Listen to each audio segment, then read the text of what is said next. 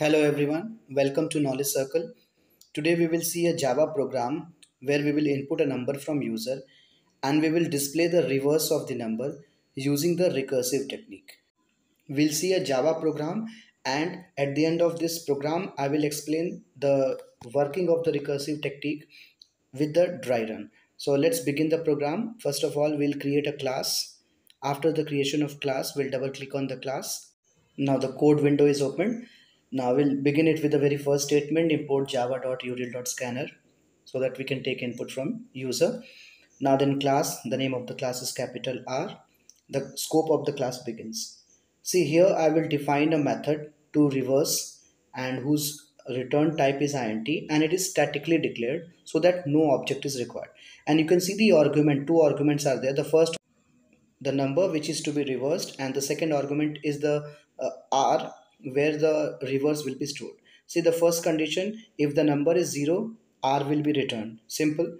Then else, what we will write in else: we will calculate the value of r. So r is initially will be 0 when it is called. So r multiply 10 plus num modulus 10. Num modulus 10 means the unit digit will be extracted and the value of r will be initialized. Now what to be returned is that return reverse. We will call the method again. This is what recursion is. And when we call the method again, what we will pass: the number will be divided by 10 so that the unit digit will be removed and the current value of r will be passed. So these two arguments will be passed, and in this way the method will be able to calculate the reverse value of the passed number. So this is what recursion technique.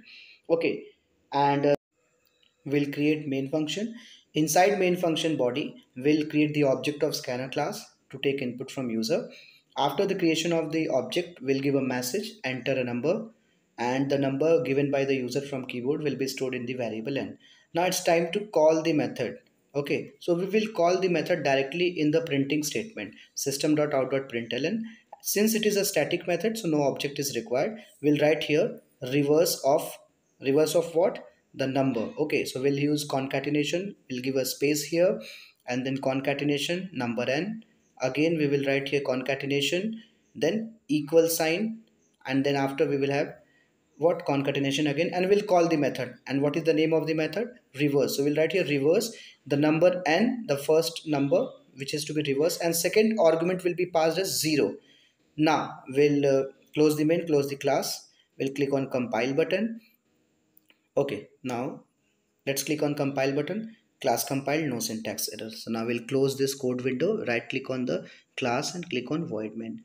Okay, now the object of the class is created. We'll click on void main, enter a number. So let's enter 54539. Reverse of the number is 9354. We'll see a dry run of the code.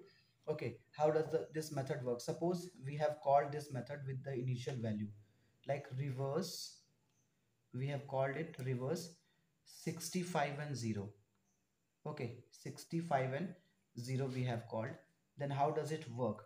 So when first it is called, the value of num will be 65 and r will be 0. Okay, now condition will be checked. Condition is num is equal to 0. Number is 65, which is not equal to 0. Condition is false.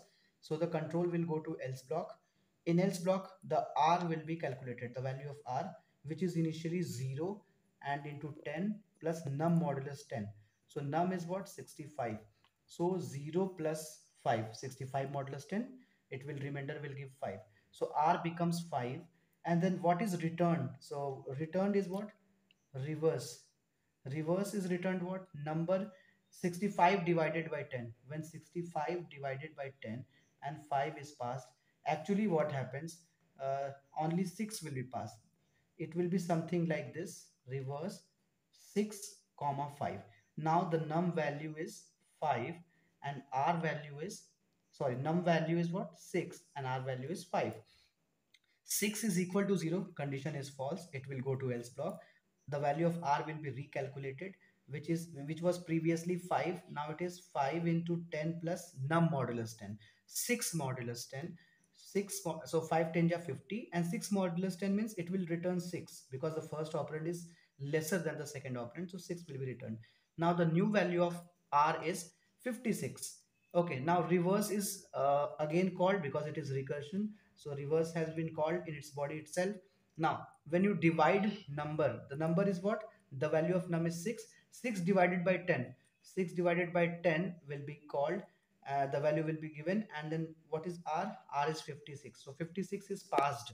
So actually what happens when 6 divided by 10, then it becomes 0. Since it is integer, it will become 0, and this is what, 0 and 56. So what happens that when it is recalled, the value of num is 0, and what will be returned, the current value of r will be returned, and the current value of r is 56. So finally this method, the recursion will be stopped and the value will be r will be returned. So you can see that initially it was 65 and the reverse of the number is 56. So we have done a reverse of the number using recursive technique.